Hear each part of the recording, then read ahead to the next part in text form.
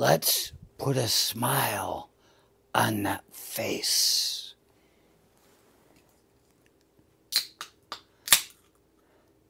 At some point,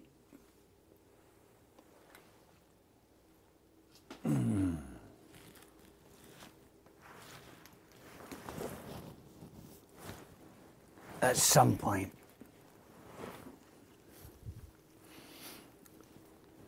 there will always be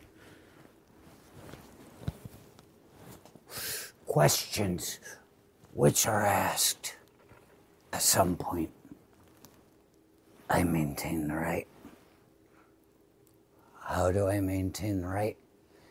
Because I held the position, and it's my right to fucking say so. At some point,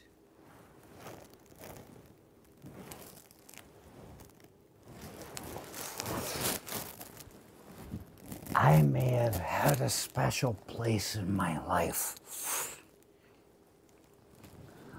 I grew up next to a cemetery. That's where the time I had was spent cautiously and beautifully and calm. Cemetery. And then I move. Next thing I know, I'm living next to another cemetery.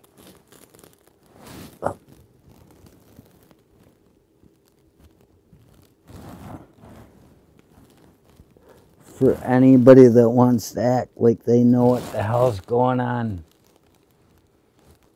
I have to show you that I know how to wear my fucking beret. You people. All those of you that got out and never saw a damn thing, never lived next to a cemetery, never walked the grounds and read the stones.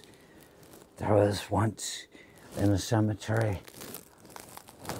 I was on a 12-mile walk and I stopped to look in the cemetery. And I saw a guy that was about 40 years old at the time of the revolution. I know I talk about this stuff, but most of you will never catch up on what I have to say, so I'm going to say it again.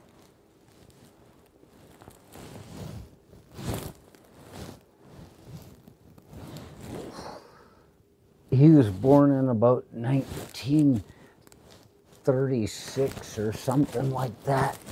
And I looked at that tombstone of him and I said, you were there at the time of the revolution, in the time between what was and what is. How did you feel at it at the time? I look at that thing and I think, God.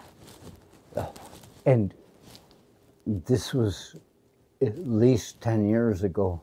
I saw this grave and I looked at it and I said, what did you think at the time? Well, here's an exciting event. Being that I asked, I get the answer.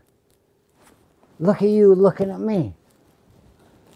This is the most ridiculous shit that we'd ever seen. I mean, oh boy. People did things that the government didn't want to be done, and it forced an issue to make us better. And now we've got people doing things that aren't gonna make things better. You can call that what you want.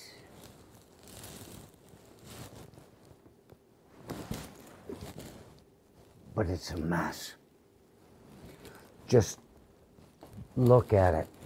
Imagine yourself a couple 150 or so years from now. Imagine yourself standing over your own grave and saying, what did you think about things at this time? And do you agree?